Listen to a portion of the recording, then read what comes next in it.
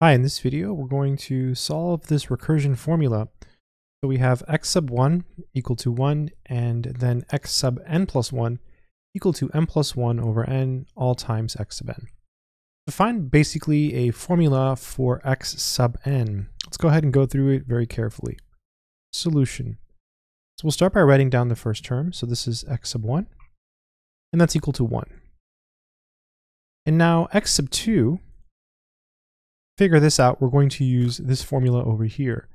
Note that when there's a 2 here, that means that n is equal to 1 because 1 plus 1 is 2. So in this particular case, n is 1.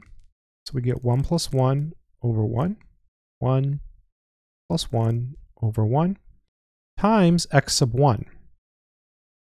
But x sub 1 is just 1 from before, so this is going to be 2 over 1 times 1, which is equal to 2. And basically, we're going to continue doing this until we find a pattern. Let's look at x sub 3.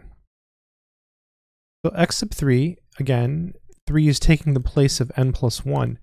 This means that n is equal to 2 in this case. So we're going to put a 2 here where all the n's are. So it'll be 2 plus 1 over 2 times x sub 2. But we know what x sub 2 is. It's 2 from before. So this is going to be 3 over 2 times 2. 2's cancel, and we get 3. You notice that a pattern is starting to develop. We have a 1 here and a 1 here, a 2 here and a 2 here, a 3 here and a 3 here. So you could guess that x sub 4 is equal to 4. Let's go ahead and just make sure that's correct.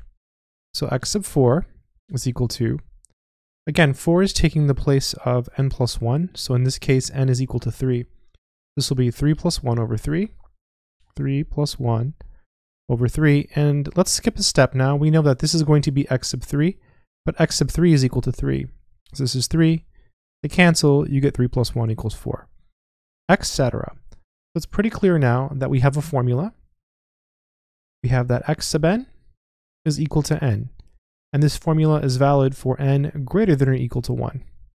That would be the solution to this particular problem.